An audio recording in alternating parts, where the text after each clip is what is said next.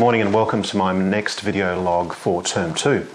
Today's a really special day in the life of the school. It's Founders Day, and today I wanted to share a story with you about something really exciting and interesting that one of our staff members is involved in.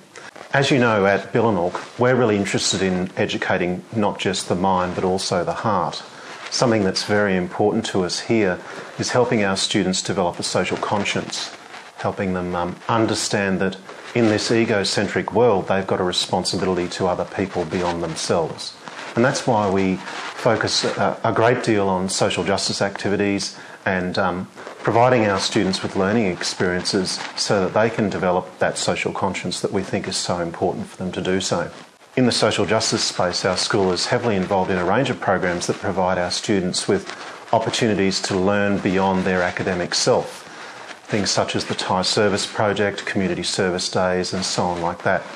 And I'm absolutely delighted to introduce to you Mrs. Anne Matheson, one of our staff members here who teaches in maths. Welcome, Anne. Thank you.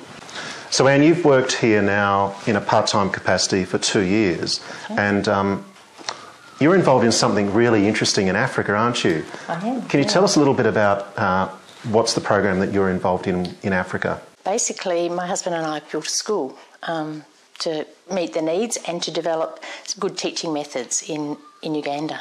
So how did you come to start a school in Africa? Where did all that begin?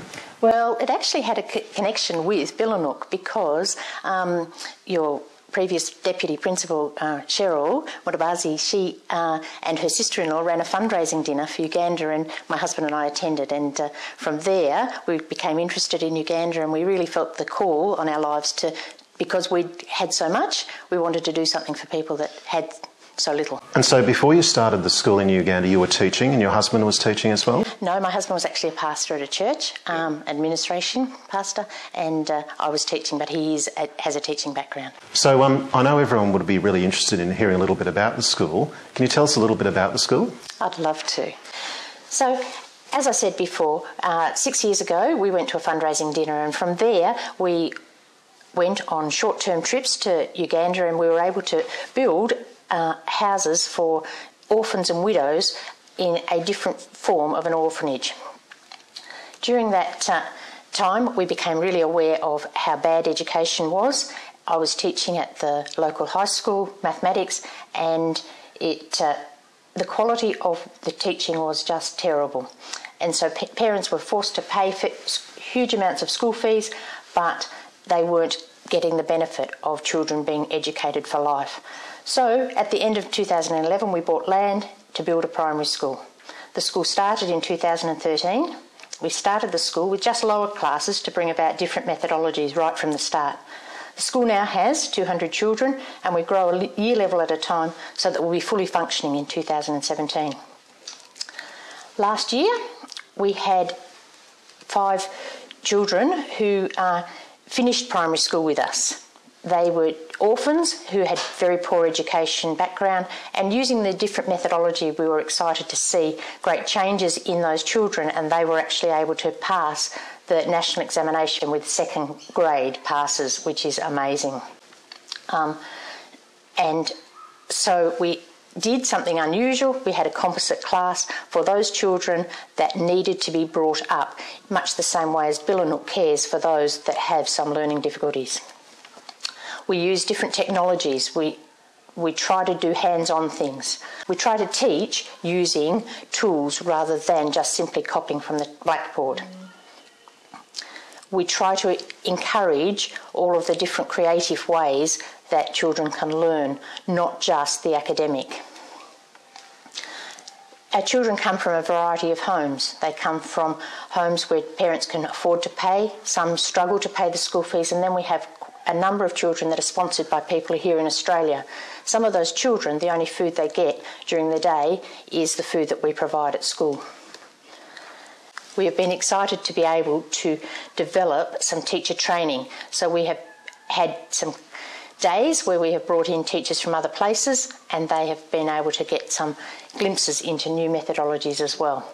We're excited by the change that's happening for children. Children who have very little chance of success are now getting a chance for a new life. These children had no hope, but now they have some hope. We have a great group of dedicated teachers. We have wonderful buildings, and we are very thankful for the assistance that has been given to us. In particular, I'd like to thank Billanook for the great assistance in providing me with work and the support of that, because that helps us do what we are doing in Uganda. So not only have you built a school, but you're also involved in teacher training for African teachers. That's quite amazing, Anne. When are you heading back to Uganda, Anne? We head back on the 30th of June. And how long will you stay over there for the rest of the year?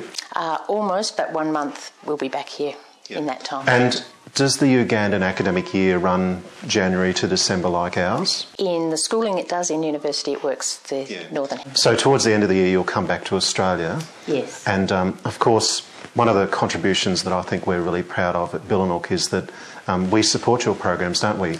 You do. In a whole range of different ways, none, not the least in providing a little bit of work for you each year. Oh, I'd just like to take the opportunity to say thank you so much. It means a great deal to us that we can come back and I've been able to work, and that basically pays us. We are pretty close to self-funded, and so having work makes a big difference, and it's also fantastic the support the staff give and the encouragement the staff give as well. So you're really coming back to work for a short period of time to send that money back to Africa, aren't you, to fund the school over there? Yes. Which is really quite amazing. Yes. Yeah. Look, it's been an absolute privilege, Anne, to talk with you, and it's such a privilege for us as a school to be involved in the program with you as well. You do amazing work, and it's something that you should be really proud of, because we are.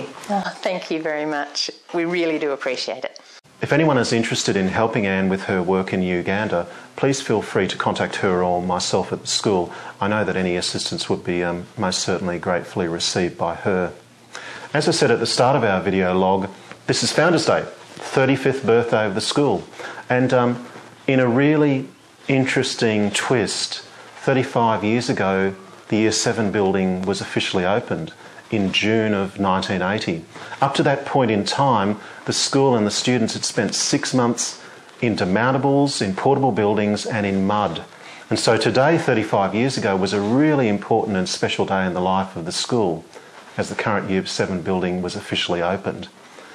In a really interesting space of serendipity, today is actually the day when demolition of the building commences.